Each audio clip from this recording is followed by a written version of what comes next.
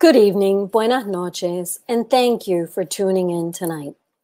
On behalf of Mitchell Kaplan, the Miami Book Fair, Casa Cuba at FIU, and all of us at Books and Books, I welcome you to a virtual evening with Ruth Behar to discuss her new novel, Letters from Cuba, published by Nancy Paulson Books. Based on Ruth's own family history, Letters from Cuba chronicles a young Jewish girl's escape from Poland to create a new life in Cuba and rescue the rest of her family on the eve of World War II. Strung together by Esther's letters to her sister, the novel documents her observations of life on the island, developments in forming cross-cultural friendships, and deliberations on whether or not she can be both Cuban and Jewish.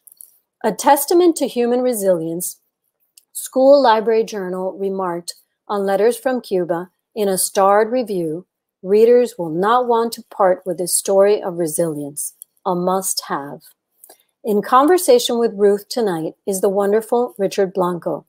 Selected by Barack Obama as the 5th presidential inaugural poet in U.S. history, Richard is the award-winning author of 2 memoirs and 4 poetry collections. His body of work and advocacy are characterized by his personal negotiation of cultural identity and universal themes of place and belonging. He currently serves as the first ever education ambassador for the Academy of American Poets and is a member of the Obama Foundation's Advisory Council. He earned his MFA from Florida International University and regularly teaches poetic techniques, advanced poetry workshop, and special topic literature courses on the poetry of immigrant and brown voices. With Ruth, he is the co-creator of the blog Bridges to From Cuba, Lifting the Emotional Embargo, which provides a cultural and artistic platform for sharing the real lives and complex emotional histories of thousands of Cubans across the globe. Throughout this evening's broadcast, you're invited to ask questions by clicking the Ask a Question button at the bottom of the screen. And you can find Letters from Cuba for purchase at Books and Books below by pressing the green button. Every purchase you make helps keep Books and Books running. And now, without further ado, I'd like to welcome our guest to the stage.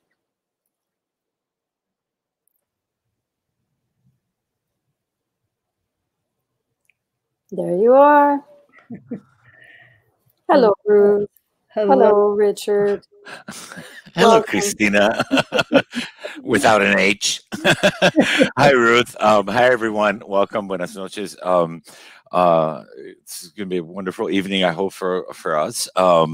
Thanks for joining us in celebration of Ruth's wonderful new book, which is just amazing. Amazing as all her work. I'm going to forego the official kind of bio. We can always find those online and whatnot. And the list of Ruth's accolades could take up the whole time. So enough to say, at the very least, she's a MacArthur Genius Fellow. Let's just say that, okay? You know, I'd just like to sort of share some more personal remarks and just think about us, since this is a conversation about how we go back a long way together, and kind of the things we're going to discuss today we've been discussing for a while, right? So like Ruth and I think we're instant friends since the minute we met, and that has grown over time to become literary confidants. And I dare say now we're officially Cuban primos, maybe even Cuban siblings, perhaps, brother and sister, my little sister, right? So I've long admired Ruth, of course, from the beginning for incredible, like the range of her work and what she can do. She's this magical person that can move between scholarship and anthropology and ethnography to poetry to like non-fiction works to like a novel to like I mean I often joke with her that, you know, sometimes I think she's cloned herself, and there's a little factoria in Hialeah that has like 12 roots, like just typing out books. Every time we make a call to catch up, it's like, oh, Richard, I just finished this book that's coming out. And I'm like, when did that happen? I can barely finish one book in like 5 years. But anyway, I just really admired all that kind of interdisciplinary sort of crossing genres. It's part of it's part of what we share also, I guess, philosophically, and the way we live our lives of always making bridges and crossing boundaries, right and whatnot. So anyway, we're here to celebrate the new book, Letters from Cuba, which continues her journey as already a notable novelist and a young adult author, which we'll talk about a little bit later. But before, Ruth is going to read for us for a little while and some excerpts from the book. But before we do so, just to get the sort of gears going, starting us off, why don't you just give us like a brief synopsis of the book, Ruth, and like, yeah, what's it about, so to speak? Well, first of all, thank you, Richard. This is so amazing to be with you tonight to launch Letters from Cuba. I'm so thrilled and honored and pleased and happy. So thank you. I'm so lucky to have you as my friend. Thank you so much. And of course, thank you to Books and Books and to Cristina Nosti, and the whole team at Books and Books is so amazing. And I want to thank everybody who's with us tonight. I know a lot of my family is there, my mommy, papi, and my son, and even my husband is watching from another room, and cousins. So thanks to all of you who are tuning in tonight. I'm really thrilled. So, okay, so let me try to summarize Letters from Cuba. I'll give a very, very brief synopsis. So it's a book about a Jewish girl from Poland who leaves in early 1938. She leaves behind her mother, her grandmother, her 3 brothers, and her sister. And she goes off on a boat to Cuba to meet up with her father, who's been in Cuba for 3 years. And he's only been able to make enough money to bring one of his children to Cuba to help him bring everybody else over. Things are getting very difficult in Europe. It's the end of the 30s, as we know, growing anti-Semitism, poverty, Nazism, etc. And but her father's not a good salesman. He's a very, very religious man. He'd rather be praying all the time. He's only made enough money for one steamship passage. And Esther, who is the oldest of the children, begs to be the first to go to Cuba.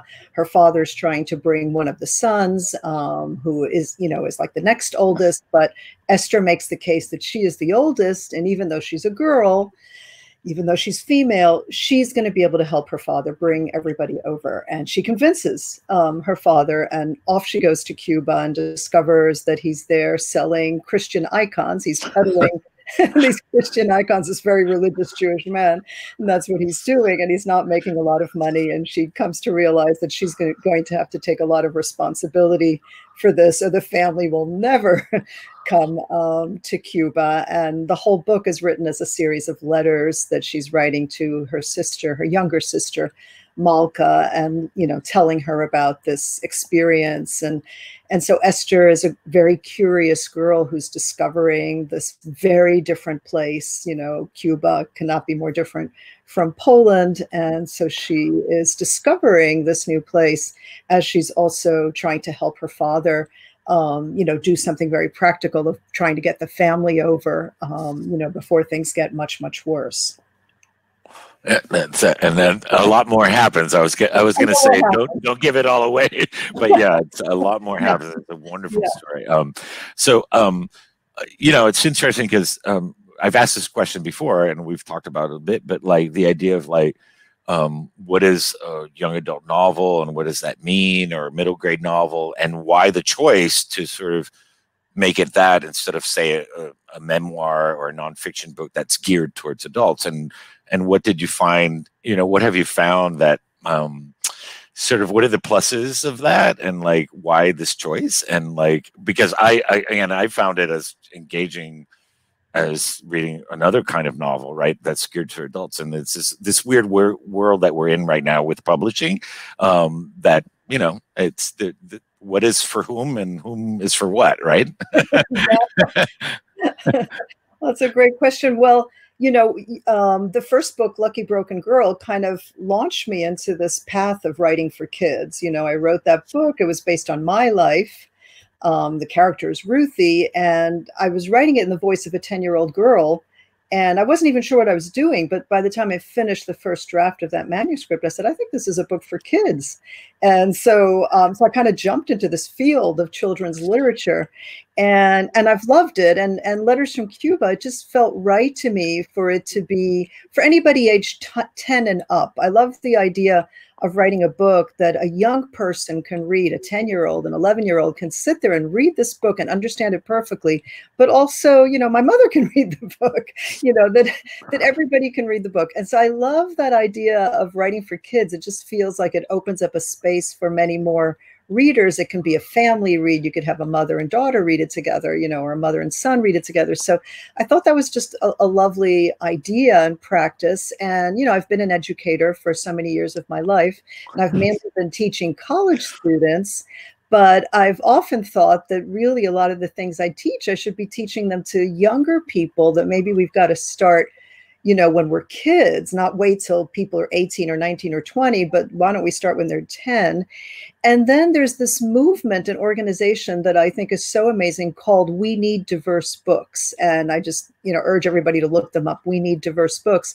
And they have this philosophy that there should be a book for every child, a book that any child can find, a book that they can identify with. And so I thought about that and how, you know, it would have been great when I was a kid if there had been a book about a Jewish girl immigrating from Poland to Cuba. That would have been great. I would have seen myself in that book. That book didn't exist when I was a child, and it didn't really exist now. And I felt, okay, I've got to bring Esther, you know, into the world of children's literature. There's got to be a young person like Esther, you know, a young Jewish immigrant from Poland landing in Cuba and, you know, bringing all these different identities together. Wouldn't it be great to introduce children to that world? And so I think that was what kind of gave me the push, you know, to make it a book that, you know, that is technically called middle grade. So it's this it's this area between picture books that are, you know, for kids that are much younger, and then of course YA young adult books for teenage kids. So this is that time between ages like 9 and 12. And I think it's a very special time in the lives of kids. I think it's a time when kids read a lot. Kids in that age group read a lot, and they're very open to different kinds of books. You know, like for example, when I published Lucky Broken Girl, I was afraid that the boys wouldn't be interested in that book because it's about a girl. And I was surprised, like 10-year-old boys were like perfectly okay with it. Yeah, why not? And they identified perfectly. They didn't have all of these like gender binary type issues. So there's something about that age group that is also just very appealing to me. I feel like kids in that age group are very open, and I've enjoyed, you know, conversing with them about the earlier book, and I hope I'll have that experience with Letters from Cuba too. That's awesome. Like, yeah, you're of course still making me think. Like, well, of course. Like, why do I didn't read Someone Like Me till I was like in my MFA in college, in my master's program, and then like. And it took that long. And the first time was our mutual friend, Sandra Cisneros. I was like, oh, I get to tell my story. Like, I don't have to write about daffodils. So I can see, I'm literally like, I can see such inspiration in that, because let's get them while they're young, so to speak. And just so they could have confidence and move forward in the world in that great way. Like that's awesome. I can, and learning something new for even to this day after 30 years, I'm still learning something new from Ruth. So speaking of Lucky Broken Girl, you know, that was a little more auto. I think we've had this conversation about being an auto novel. I mean, clearly you're a character in there and whatnot, and here you're not so much a character, at least not seemingly. You're not a character in this. It's set at a different time. But I wonder how you are sort of figuratively present in this, because it's still autobiographical. It just has to deal more with a historical autobiography than your experience growing up in Queens. So how did that happen? And like, or how are you in the book in some ways? Well, I think I'm very present in the book in various ways. I think the kinds of things that Esther, my main character, is interested in, you know, cultural diversity, Afro-Cuban religion. Those are things that I'm very interested in. So Esther's interested in them. But I think also, you know, you and I have talked a lot about this too, that that we're both very curious about the people who made us, the people who came before us. I'm really curious about that time before I came into the world, like what was going on and who were the people that were creating, the journey, the trajectory that would then influence my own life, So I wasn't born yet when, my grandmother got to Cuba and she was experiencing all these things, but the decisions that she made in many ways helped to create the path that I eventually took, right? And so I think it's this curiosity about that, even though it takes place in an earlier time, it's this effort to imagine what it would have been like to have been alive then. And so I think that's where I'm kind of present. I'm trying to sort of, I'm sort of like a spirit inside my grandmother's, body or something. And I haven't been born yet, but I'm kind of watching her to see who I'm going to be because of the decisions that she's made, if that makes any sense. In fact, I have an altar here next to my desk with, pictures of my ancestors, and I have a candle lit for my grandmother. So I want to be sure that, her spirit is with me, today when I'm giving this launch presentation. And yeah, so I think that's where I'm very present. I'm kind of like wondering, what are the decisions that Esther, even though she's totally fictional, not exactly my grandmother at all, but what are the decisions that she's making? How open is she to this new world in Cuba? And how is that going to, in some way, then become something that gets transmitted to me, that I inherit afterwards? I think that's where I feel very, very present in this story. Right. So you're like kind of this sort of ghost that's sort of informing everything. No, I totally get that, because I always have this saying in my head. I've always wondered that same question, like, so many decisions are made before you become who you are. Like, you think you're born and you're like you create your own destiny. It's like, there's so many decisions that are made and so many people have to move through life before you are. And so by the time you're born, like I always say, you're born in the fifth act. So I would say you're born inside a story that's already begun by others. And so, but that might be your influence as anthropologist and ethnographer on me. But like, yeah, it's like we think we just come from this one place, and we don't realize that it takes generations and generations. Our lineage is all these people sort of making decisions, and so we go back in time, right? But that's just made me realize that it's a beautiful part of the book, and I can see how, and I also see how Esther is like, there's little things about Esther. I'm like, that's Ruthie, but I know you better than most readers. But yeah. So one last question before you read for us. You use letters, the epistle, as a sort of a framing device, and I wonder how that choice came about. Was it challenging? I also wonder, I mean, there's a little moment where Malika writes back like a little note, but I wonder, I don't know, as a reader, I was assuming all the letters were sent, but then the only letters that come are from the mother, and then the mother also sort of, there's a little bit of tension somehow between Esther and the mother. So how did all that sort of manifest, and what is, like, again, like how did that framing device sort of work for you or not work for you? What were the challenges of that? Yeah, well, I'll tell you, I mean, I love letters. I just love letters as a form, as a genre. And I have one right next to me here. I have a book that's like, just like this huge book over here called Writing Home.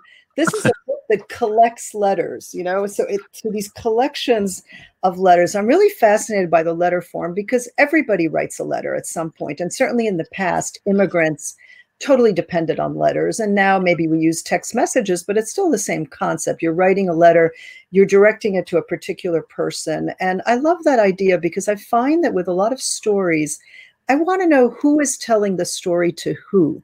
I feel like that is important. Who's the listener? For who is the story being told? So I've always been interested both in my anthropology work and the fiction work, like the relationship between the storyteller and the story listener. And I think they're both important. Who's listening is as important as who's telling. So I had all of that in my mind. And then I had the idea that letters are so important to immigrants. I remember both of my grandmothers, my, grandmother Esther, and then my other grandmother, my Sephardic grandmother, both of them really, treasured letters that they would get from relatives who lived, elsewhere in the world. And these letters were so precious. So I thought of the letter as just such an important thing. And it's a form of writing that everybody does. You don't have to be a credentialed writer to write a letter. People write letters. So I like that idea of the letter.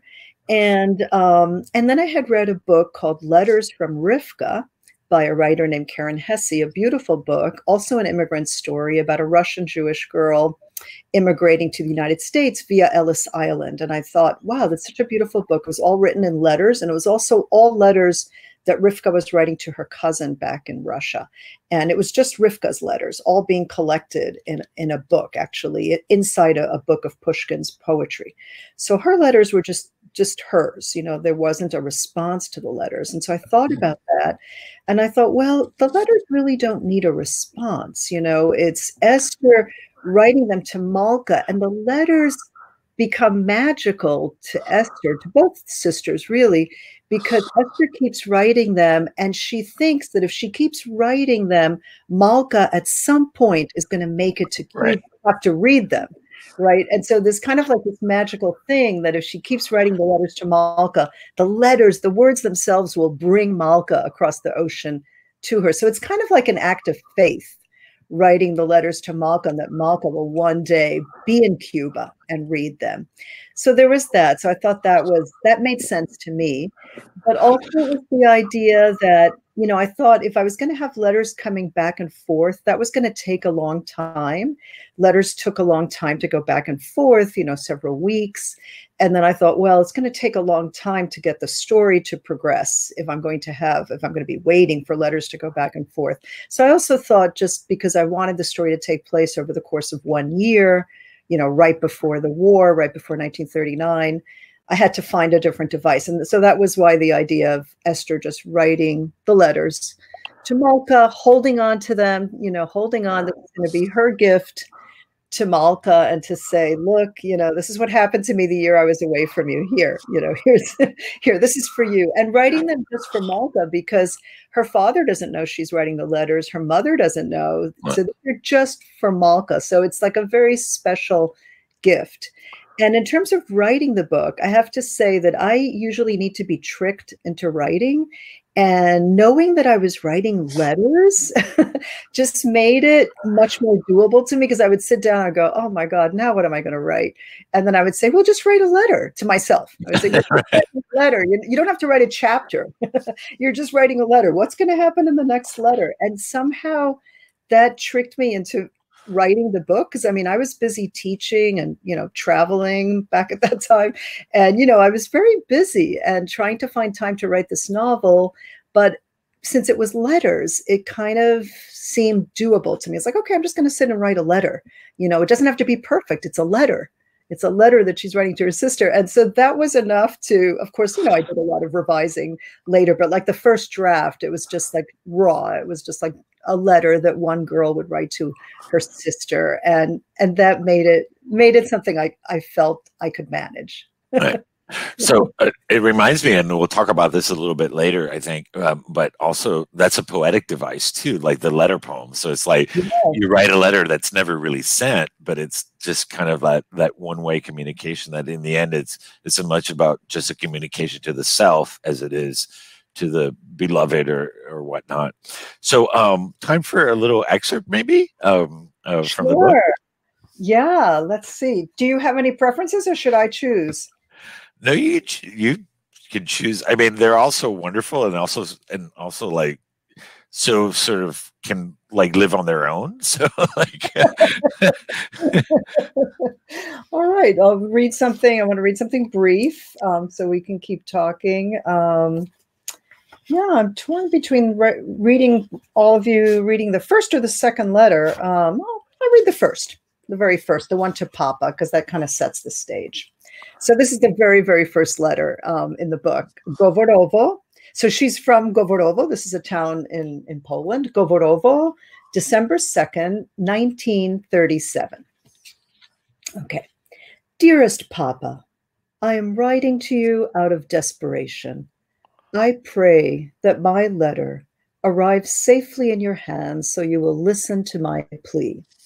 How is it possible we're still separated from you and that 3 years have passed since you left for Cuba? Would you recognize us today, your own family? I could fill a river with my tears when I think of you being so far away. Mama worries we will never see you again.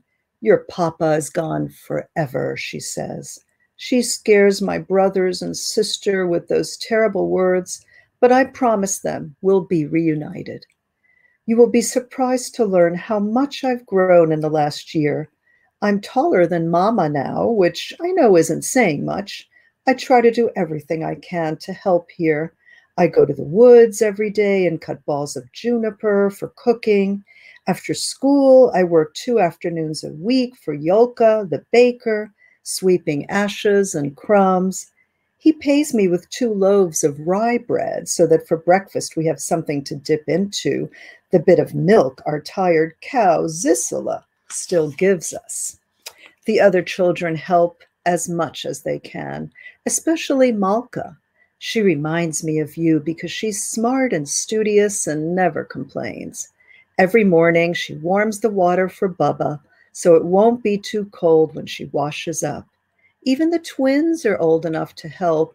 You wouldn't recognize Eliezer and Chaim since they were such babies when you left for Cuba.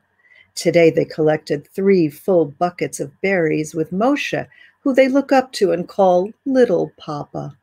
This made Mama smile.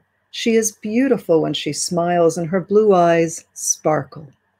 I'm sad to say, not a lot makes Mama smile anymore.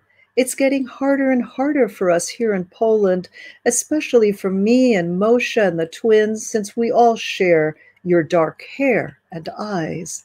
There is no chance we can pass for Polish as Mama and Malka often can. The Poles always know we are Jews. Some are kind, but some give us nasty looks and spit on the ground as we walk past. Yet I've seen them nod hello to Mama and Malka as if they are more worthy just because of how they look. Mama is still angry about the loss of our store in Goworowo, and what happened was so unfair. Now that I'm older, I understand that the government overtaxed you and put you out of business just because we are Jewish. You had no choice but to leave Poland, to find work and take care of all of us. I don't know what we'd do without the money you send us from Cuba.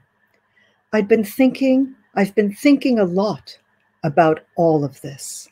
According to Jewish tradition, I will be an adult when I turn 12 in a few months. The truth shouldn't be kept from me, which is why I'm upset that Mama tried to hide your letter. She knows how much I miss you, and I'm always asking if you've written. I thought we hadn't heard from you in so long because the mail's unreliable these days. But then I found your letter squirreled away inside her shoe. I had gotten suspicious because suddenly we had a little bit of meat to eat with our potatoes, and the money had to come from somewhere. When I read your letter, I understood why Mama hid it. She didn't want me to know that you now have enough savings to bring only one of us to Cuba. Papa, you write that the child who should travel first is Moshe because he's the oldest of the boys and you think he'll be the most capable of helping you work. But I'm the eldest and stronger than you think. By birthright, it is I who should come. Please, Papa, choose me. Don't think less of me because I am a girl. I will help you show Mama that it wasn't a mistake for you to go to Cuba. I promise if you let me be the one to come first, I will work hard and make you proud. I'm eager to see you, dear Papa, and hear your voice. Put your trust in me. I will not disappoint you. Your loving daughter, Esther. Yeah, that's the very first letter, right? Like, That's the very first I was letter. just like, okay, I'm in. I'm in. I'm doing this, right? So you're making me think about like sort of how beautiful overall the whole book. Like, you know, we've talked about the many different Cubas that there are, and how through Esther's eyes, which is obviously also through your eyes, as you were saying, how we get to see this other dimension of Cuba that to me is always like, when we have conversations, it's always like, wow, that's another part of Cuba that I didn't realize. And I'm thinking back to our trips to Cuba, and like when we show each other, like, I'll show you my Cuba, you show me your Cuba, kind of thing. And then one of those trips, because I've always gone to Cuba mostly to see just family and a campo, you know, like we kill pigs, we like we're in the sugar mill towns, and I've taken Ruth there. But in one of those trips, Ruth showed me her Cuba, which was like this more the Havana and the synagogues. We've been to the synagogues together. I mean, and just the art world of Cuba that I never really knew. And in one of those instances, right? Remember, Ruth, we're sitting at this, I forget what restaurant. Do you remember what restaurant it was? We were. Yeah. I can't remember the name, but we were up. It was up the stairs. Yeah. Yeah, the terrace. And like we're sitting with nice. with Rocio, who studied painting in Leningrad, right? Yes. With her ex-girlfriend, who doesn't speak a word of Spanish. She's like, her and I are slinging vodka shots. Ruski, you know. I'm a Cuban gay man from Miami. Ruth is like this Cuban from Queens, New York. We're all like just having fun. And I get back that night and I tell Ruth, why did we not feel any different from each other? Like, it was just like the conversation of identity, or like where we're from, or like whatever, that sort of conversation that we are always engaged in the United States, right? Just didn't seem to appear. We were just accepting of each other. And Ruth said something to me that said something to the effect of like, you know, that Cuba has always been a cultural crossroads. And so in a place where everybody's different, nobody's different. And this became the inspiration, the thematic inspiration for the poem that I wrote for the U.S. Embassy, for the reopening of the U.S. Embassy, which the line goes like, no one is the other to the sea. And I think she knows that. If not, she knows it now. But definitely that is such a big part of this book that I just love so much, this idea of like, at the same time, cultural diversity with a sort of syncretism, which is rare to find in a place, because when we claim diversity, sometimes it's at the expense of like understanding that cultures merge. And that's such a big part of the book. So let us know, like, you know, this obviously involves anthropology, it involves ethnography, it involves poetry, it involves, how does that seems to be a very big part of the book. Yeah, no, it is. And it's so interesting that you mentioned Rocio. I don't know if people can see, but I actually have two pieces there. That's one, and the other one, there's a bit of glare. But anyway, I'm sitting in the room where I write, and I have these pieces by her that they're always accompanying me, and one actually right in front here that I can't show because I can't turn my computer around. But anyway, I have another piece by her. So I'm always surrounded by Rocio's work. I've always loved her art, and it's very woman centric, and you know, I've always been like so amazed from the time I met her back in the 90s. So we're very old friends, and I remember vividly that time that the four of us went out. It was like such an amazing, group of people, and we were just all so comfortable with each other. I think I even drank some vodka that night. So it was pretty amazing. And yeah, I mean, I think this idea of diversity and difference, and that nobody's the other to the other, you know, well, the whole concept of the other, of course, comes from anthropology, right? So, you know, so anthropology begins as this profession that is in search of the other, right? Like, you're not studying yourself, you're trying to understand the other, like another culture, another religion. You know, you already supposedly know yourself, so you're going to learn about yourself through the other, and there's going to be like some mirroring through that process. So I bring that anthropological idea to my thinking, you know, all the time, you know, because I got brainwashed by anthropology very early in my 20s. So I, you know, I think in those terms, but Cuba is so unique in terms of these, you know, issues of culture and religion and the convergence of people from so many different places it's been described as, as a culture that's made up of translation. And you have people converging, from just so many different places from the very beginning. Because if you go back to 1492, when Columbus lands in Cuba, up on the eastern end of Cuba in Baracoa, he brings with him, a converso Jew. He brings, one of these people that's converted from Judaism to Catholicism under pressure from the Inquisition and, and the Edict of Expulsion and so on. He brings this guy, Luis de Torres, who was well known to be a converso. And he brings Luis de Torres in 1492 because Luis de Torres can speak not only Spanish, but he can speak Hebrew and Aramaic and Arabic. And he comes along just in case any of the natives happen to speak one of those languages. So from the very beginning, there's this kind of, translation involved in getting to know Cuba.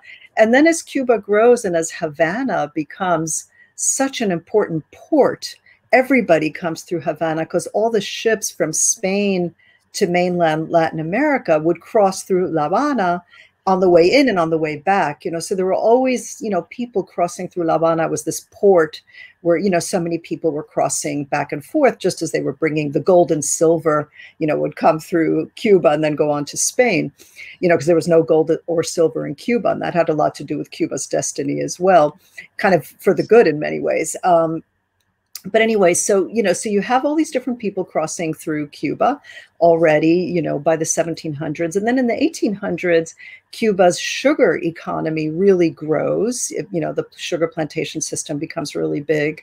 And they bring a lot of enslaved Africans to Cuba. And the African culture and African religions really become important, to Cuban culture, because so many people come from West Africa in particular. And there's this, strong Yoruba culture that gets, implanted in Cuba. And to me, what's so amazing about it is that in order for those religious beliefs to continue being preserved in Cuba, they have to kind of go underground and they have to kind of hide their beliefs under the Catholic deities, so the Virgin of Regla is Yemaya, and that's kind of how they managed to hold on to their religious beliefs by kind of merging them or hiding them, under the Catholic deities.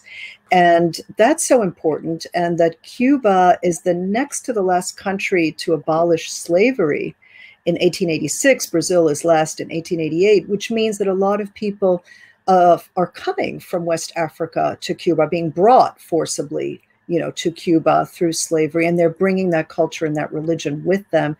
And then that culture is being preserved in Cuba in part because the Catholic Church isn't that strong in Cuba the way it is in like Mexico or Peru, because there was like not much to guard. There wasn't a lot of gold or silver, so they didn't have a lot of people watching over them. And so that left things a little looser in Cuba. And I think that's why all this syncretism developed. And then by the end of the 19th century, Chinese laborers are coming to Cuba because they need more people to work on the sugarcane plantation. So then you have that huge Chinese, immigration to Cuba. And then the Jews come, and become part of this mix of people. But also what I think is so curious is that a lot of Españoles come to Cuba in the early part of the 20th century after the Spanish-American War, when Spain, the Empire of Spain, finally, falls apart. And Spain is very poor and impoverished because of that. And so you have people from Spain moving to Cuba in the early 20th century, right. You have so many others, and you have, the Gallegos and los Asturianos and the Leoneses, los Andaluces, and then you have a lot of people from the Canary Islands also. So you have all of these different cultures, the Catalanes, and all these different cultures from Spain are different from each other as well. So you have all the differences within Spain, all of that mix comes to Cuba. And then there are many other immigrants. There are Franceses. I mean, there are many other people of many different backgrounds who find their way to Cuba. Cuba is this very metropolitan place. And so you have all of that mixing coming together. And I was just fascinated to try to imagine a young Jewish girl from Poland ending up in that mix of cultures that the anthropologist Fernando Ortiz called an ajiaco. And I love the fact that it's an ajiaco. I mean, it's a melting pot. In the US, we call it a melting pot, but I love that in Cuba, it's an ajiaco, which is, such a classic, dish that we eat in Cuba, but it's made from root vegetables. And it's a very African dish, actually, the ajiaco, and that becomes like the metaphor, for Cuban culture, that we have this ajiaco, this mix of people where nobody is other to anybody else because there's no other. There's no other. There's no other. who's gonna point to who, right? Like, no, and I gotta say that is so brilliantly and beautifully represented. I mean, it's almost utopian in a weird way. Like, it's so beautifully represented in. I mean, there are of course antagonists also in the novel, but so beautifully represented in the different characters, and how Ruthie sort of like Ruthie goes to Mbembe, basically. I mean, sorry, Esther and Ruthie. Esther goes to Mbembe, right? Like she said she didn't know what's going on. She's like, oh my God, like what's going on here? But they make everybody sort of one for all and all for one, with few exceptions, but there are exceptions, and it's just so beautifully handled, because it, like one of the blurbs, I think, to paraphrase, I forgot who said that, it gives you some hope in humanity that we can all like actually connect and belong, and yet be different, and yet all belong together.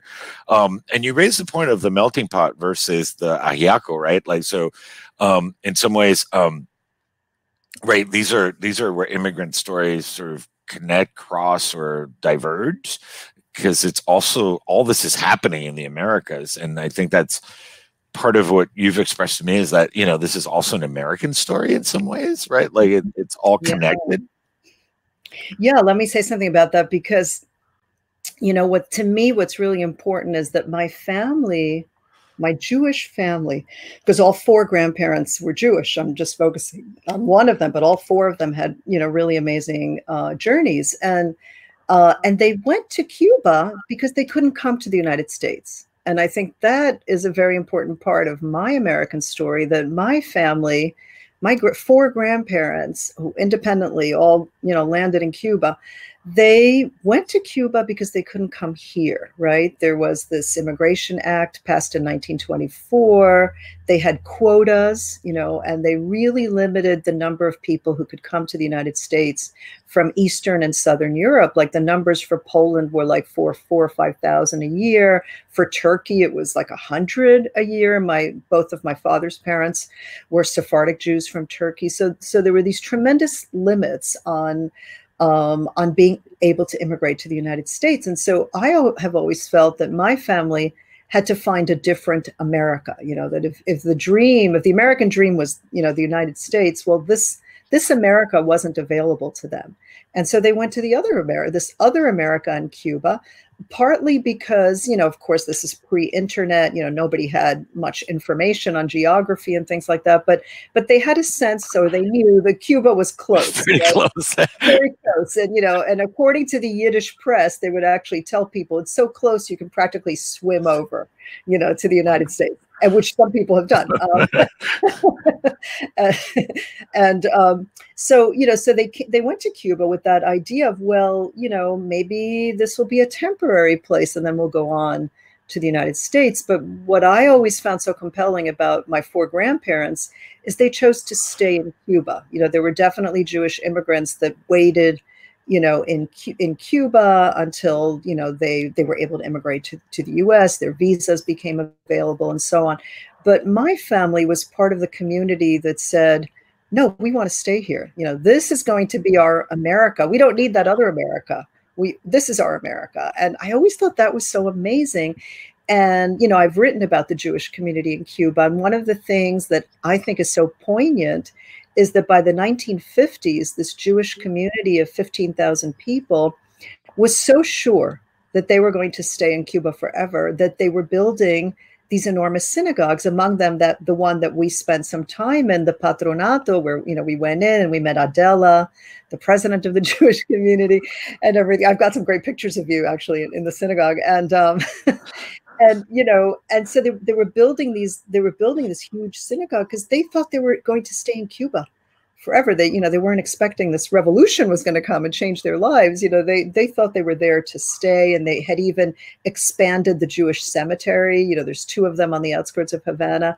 They had gotten more land, for the cemetery, because they thought they were going to be there for more generations. I was supposed to, stay in Cuba. I was supposed to be, a second generation Cuban, because my parents are both first generation Cubans. And of course that didn't happen. And then ironically, while my grandparents, weren't able to come into the United States, then 2 generations later, after the Cuban Revolution, that's when we finally come to the United States, but after being in a different America. So our first America is Cuba, Yeah, and it's really interesting to see that in the novel, because there are people that leave, and characters that leave for the real America, like they actually say the real America. But it also speaks to this really interesting, like you said, it's so close, like as the slogan was, so near and yet so foreign. It speaks to the U.S.-Cuban relations. That's like this, just the proximity of it has this kind of shared, besides history, just a sort of a psyche of like, well, this is as close as we're gonna get, but there's also this great history that happens. And then there's the diaspora within the diaspora and all that wonderful, that's just wonderfully rendered in the book. And like you said, it's also like Lucky Broken Girl is almost like a prequel to this book. Like, it's really interesting to watch that, because reading it, if you read Lucky Broken Girl, you realize, oh, this is what's going to happen, right? Like, and there is going to be that sense that you never realize how that great sense of embracing Cuba and creating a home then gets disrupted again. And so that was brilliant. So let's close, not close, but with another expert, and then we'll do some question and answer. Sure. You'll do the answering. I'll answering too. Let me find a brief passage here. I've got one.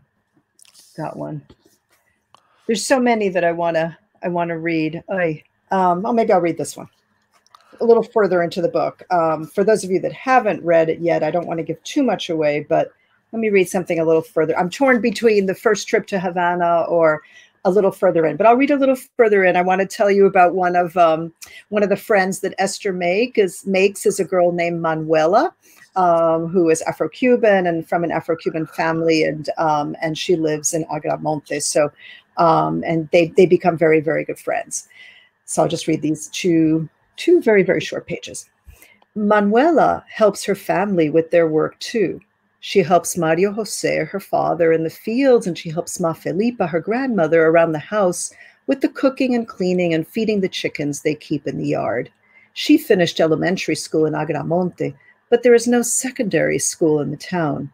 Manuela rubbed the skin on her arm with her finger and used this gesture to show that her skin is a different color from mine. She said, most Black people here were not taught how to read and write until recently. Then she pointed to Ma Felipa and said, fue esclava, meaning she was enslaved. It was what I had imagined, and I felt sad to know it was true. Ma Felipa nodded and placed her wrists against each other and brought both arms up to her heart, showing how she had once been in chains. Manuela said Ma Felipa wasn't allowed to learn to read or write, but she had taught her grandmother to write her name and is slowly teaching her the alphabet. Manuela says she dreams of being a school teacher, una maestra, one day, and teaching in their elementary school.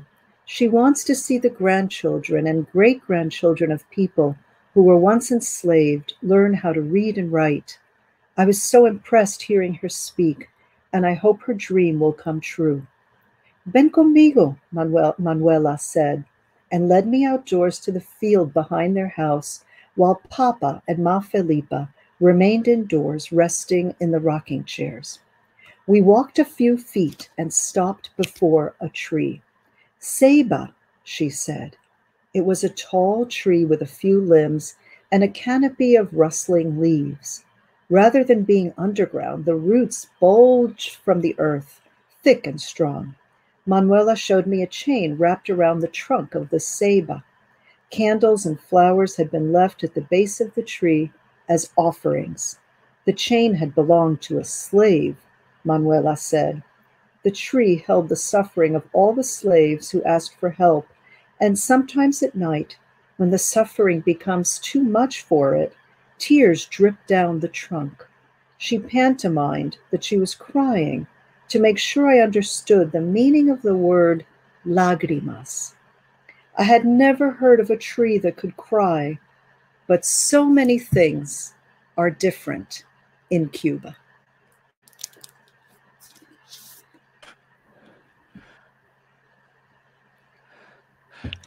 Thank you, Ruth. That's just a perfect example. Like, I remember reading that and thinking, like, and then later when the conversation about the Jews being slaves in Egypt and this kind of like just across time and space, and like it all happens in Cuba where there's this connection. I'm like, wow, like again, that sort of incredible syncretism, and yet this honor and respect to the diversity of the cultures, and all through Esther's eyes, which is just such a great emotional anthropological guide for us in Cuba. And also, like, I just want to include remarks before we go to question and answer. You know, it's just like, I gotta say, just on a personal, like, again, where we began, there's so many different Cubas, right? And we've shared all those Cubas, a lot of Cubas between us, but like, you know, I think we tend to, even as Cubans ourselves, just not open up to thinking about just what an amazing place this is that we come from or have lived in, and your books do that for us. They just give us, they just open doors for us into a place that we think we know, and yet we don't know how much more wonderful it is than we even thought. So thank you for that.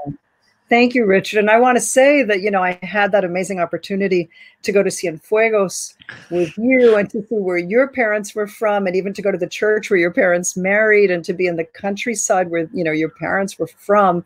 That was so amazing. And I wanted to honor the countryside in this book because, I mean, I love La Habana. I was born in La Habana, and I will always love La Habana. But, you know, but my mother's family, my grandmother and her family, they lived in Agramonte. You know, that was where this Jewish Polish family settles in Agramonte. They were the only Jewish family in this town. And I always thought that was so amazing, and that they were in El Campo. You know, that was where they went first. They went to El Campo before going to La Habana. And I thought there was something so amazing about that. And I wanted to honor, you know, those country roots that I know were so strong for you.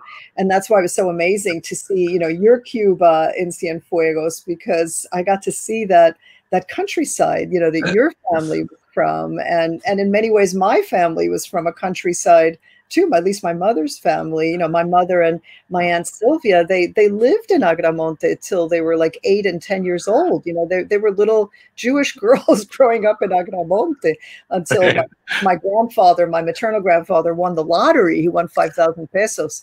And then they moved to La Habana. But until then, they had been in Agramonte. And I think that's just something so powerful. It's a part of Cuba that we don't always give attention to, certainly not in literature. And you do in your poetry. And I try to do that in this book as well. yeah, the sugar cane and the fields, and and vice versa. Like you gave me a Cuba that I never had access to either. Like, so, but that's all in the novel, because it's like we need to explore all that together. But yeah, I remember that trip. That was so wonderful. Like, we should write a book about that. Why not? Well, you get one of your clones to write a book. All right, Christina, you want to sort of moderate some questions for Ruth? Sure thing. Okay, let me see. Looks like we have a bunch of them. Okay, here is Ning. She says, congratulations to Professor Behar. In your earlier book, Lucky Broken Girl, you wrote it from your own experiences as an immigrant to the US. I wonder how it is different to take the role as your grandmother and claim a Cuban identity to write this new novel, Letters from Cuba. Thank you. I cannot wait to read the book. Oh, thank you so much. Well, in this case, Esther, the character in Letters from Cuba, she's actually a Polish Jewish girl who's an immigrant in Cuba. So it is an interesting prequel to Lucky Broken Girl, because in Lucky Broken Girl, Ruthie is a Cuban immigrant girl, right, who's born in Cuba and moving to the US. And here it's Esther, who's the Polish Jewish immigrant girl, who's an immigrant in Cuba. So I kind of think of these two experiences as somewhat parallel to each other. And, and it really was a bit of a challenge to write this story because, I had heard so much about my grandmother's story, but I didn't know what her everyday life was like in Cuba. Like, what did she eat? How did she learn Spanish? What was it like when she heard the bata drums, in a bembe for the first time? What was all that like? My grandmother hadn't told me all those things. And so that's where the fictional imagination had to come in. But one of the things I knew, my maternal grandfather, my Zede, Maximo, had said to me that when he first got to Cuba, all he ate was bread and bananas because he just, he was still trying to keep kosher and, being very careful about what he ate. And so bread was okay. And then banana was this fruit that he'd never had before, but it was very good and very cheap. So he was eating bread and bananas. That was like the first thing, that he ate in Cuba. So I kept that, I brought that into the book. Because I thought, okay, that's the first thing Esther tries in Cuba. Her father greets her, and he's brought challah, because there's actually a Jewish bakery in Havana. He's brought challah and a bunch of bananas, and that's like the first thing that she eats. So there was so much that I had to imagine because, immigrants don't always tell you what their day-to-day life was like, so that's where it's nice to be a fiction writer, because what you don't know, you can imagine, from what you imagine it. And so I think that's how I crafted the character of Esther, just from what I know and what I don't know. I put that together and came up with her story. And that banana scene was like, I was like, oh my God, it's like tasting a banana for the first time when Esther's tasting a banana. It's like so wonderfully rendered. So this is from Hannah. She says, "Hi, Ruth. This is Hannah in Seattle. Thank you for sharing your words this evening. I can't wait to read your new book. Can you speak to how in this book you bridge between your Sephardic and Ashkenazi heritages, something we have in common? Is there a tension between wanting to present a peaceful synthesis of these dual heritages versus presenting them as a distinct, to some extent, irreconcilable?" Would love to hear your thoughts. Well, Hannah, I don't want to disappoint you, but this book is only Ashkenazi. It's not about the Ashkenazi Sephardic conjuncture. That's been something I've written about more in my nonfiction writing and my essays and poetry and things like that. But the next novel, which I've started, which I have 100 pages. You see what I'm saying? You see what I'm saying? The next novel is going to be about a Sephardic boy. That much I know. He's a Sephardic boy in the present, trying to figure out his identity. So the next novel will have a very Sephardic theme to it.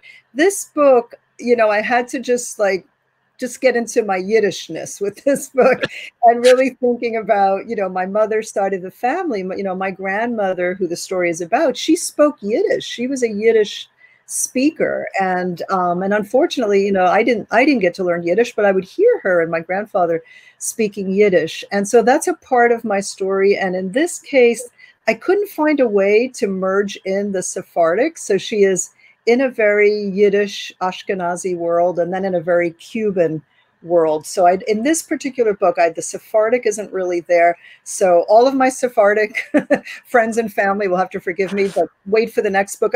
Richard, I also have a picture book. Oh, there you go. I'm telling you. I have a picture book coming out.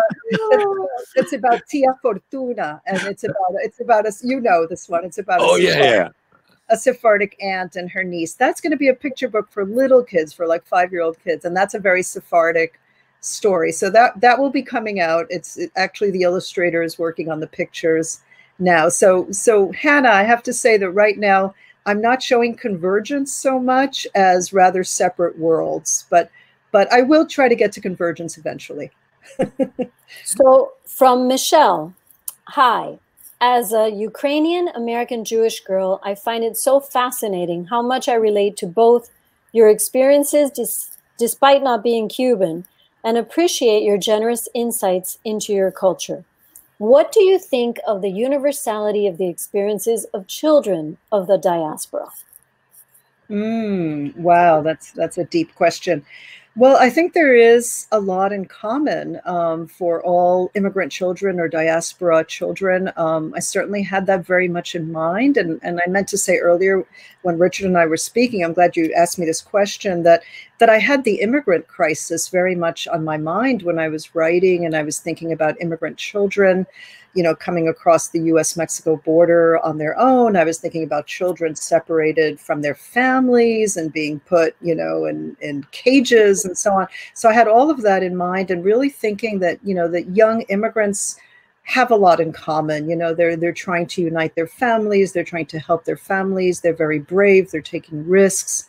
So I think in that sense, I don't know if that's what the question was leading to, but I think that there's a lot of ways in which immigrant children or young people who are immigrants are similar.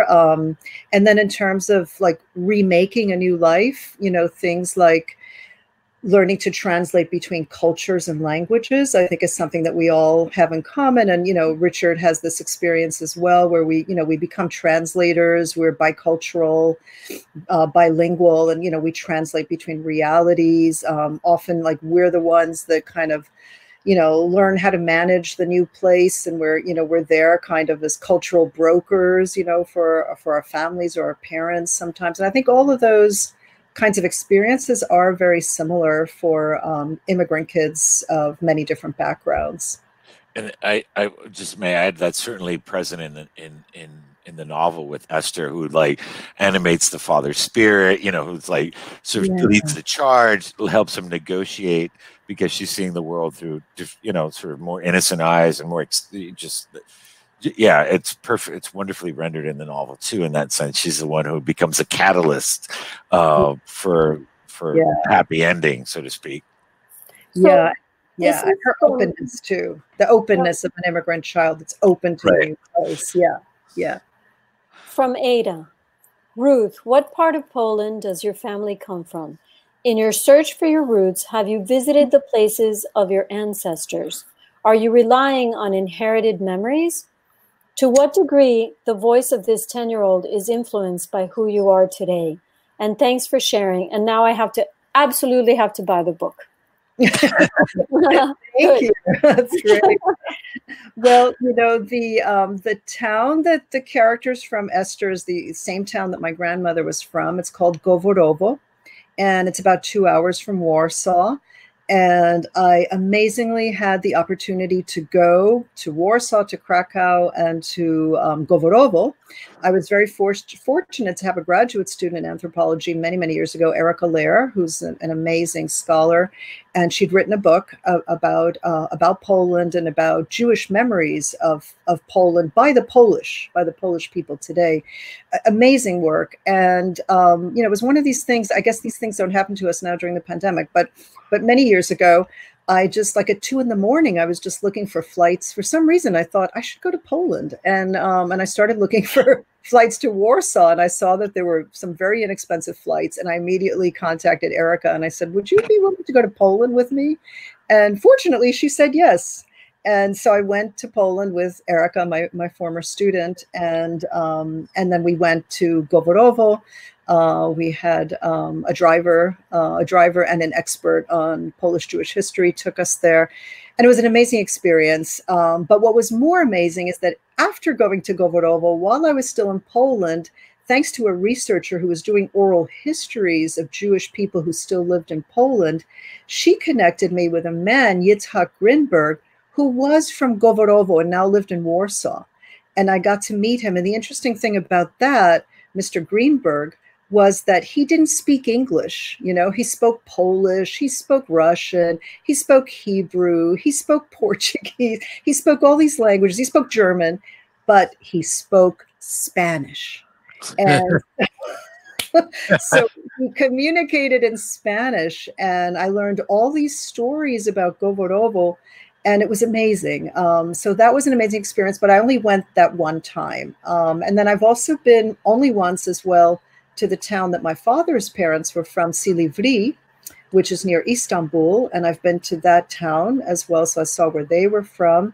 And then I've been to Cuba many times to see the various places where the family lived in Cuba. So I guess you could say I've pretty much gone everywhere except to the town where my maternal grandfather was from in Belarusia. That I have not been there. I guess that's the one place left to visit one day. Okay, here's a question from Nikki. Ruth, do you ever think of following your young characters into adulthood in future books? Yes, I do. And I wonder if that's a good idea. I mean, this new novel that I'm writing now, that I only have 100 pages of it, trying to decide whether the character, who's a boy, whether he is perhaps Ruthie's son from Lucky Broken Girl. I'm trying to decide whether that's a good idea or not, or just make it completely independent. So I have thought about that. I've thought of doing a sequel also for Ruthie in her teenage years. I've thought of doing that. I mean, you know, you think of there's so many stories that you potentially want to write, and stories are harder to write than you imagine. So you don't get to all of them. But I do think about it. I think in my mind, I try to imagine the futures of these characters and wonder how related they are to my life, or maybe make them very different. So I play around with it, but I don't necessarily get to do it. I think now I'm maybe moving towards creating more fictional characters than the auto novel, as Richard called it, of Lucky Broken Girl. And maybe the first novel is always kind of closer to your own story. And then as you feel a little bit more confident about writing fiction, then you go, oh, well, I can just create a character that has nothing to do with anybody I know, which I haven't done yet, but I'm getting closer to that. So we have from Rosa Lowinger, hola Ruth, congratulations. Rosa. I know this is not a question. It's just congratulations. So she's just saying hi. Oh, thank you, Rosa. Christina, not me, asks, hola Ruth, have you read or know Mexican author Sophie Goldberg, who writes about how her family, who are Jewish, they share your last name, arrived to Mexico from Turkey and Bulgaria. They were and are Sephardi. Oh, wow. No, I am going to write that down. Thank you. Okay.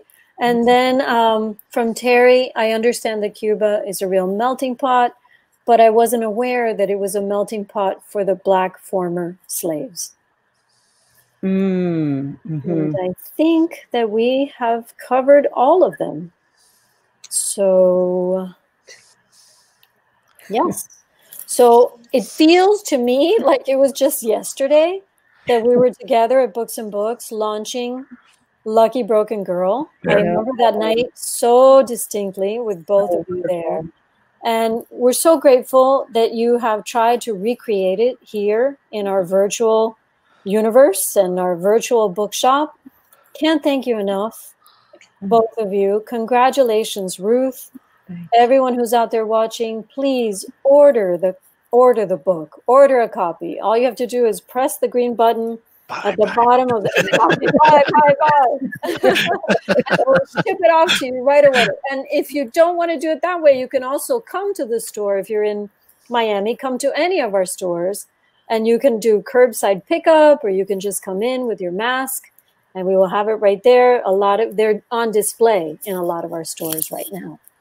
So, and I think we share. I think I speak for Ruth when we share an immense appreciation for Books and Books, always, but now more than ever, to let us do this. So thank you, Christina. Thank you, Mitchell. Thank you to the whole staff of Books and Books, because you're keeping us going. So keeping all of us going. So wonderful to hear. I mean, I know it's not always perfect. There's always, like, I think Ruth has just frozen right there. Okay, see? I'm getting misty. I know.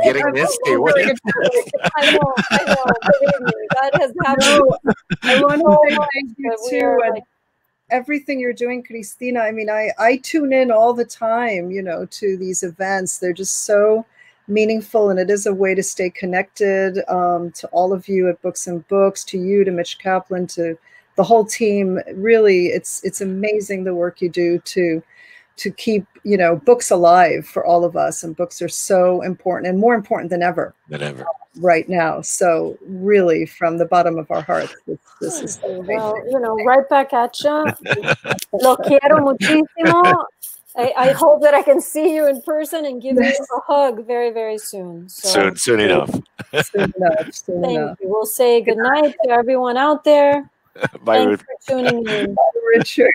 Bye, Cristina. Gracias to everybody.